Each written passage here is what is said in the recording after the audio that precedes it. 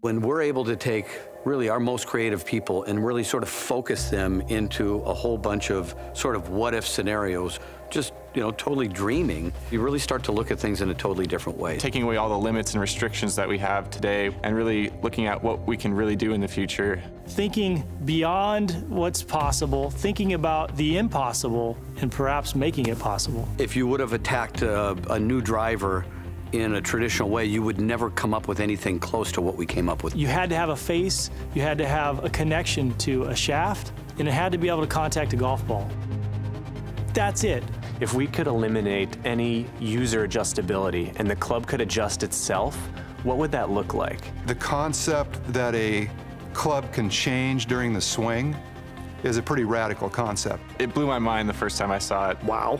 It's badass. It looks technical, it looks mean. What the hell is it? What does it do? MOAD is the mother of all drivers. What happens if we had a golf club that had active arrow that could actually steer the club as it's coming down through your swing? It's pulled together at address, and then as it's coming down, this thing opens up and just gives you the maximum MOI you could ever dream of. Mid-swing, you're out of plane, and all of a sudden, the club reacts. It's knowing its own flight path. It wants to adjust, whether it be a little open, a little closed.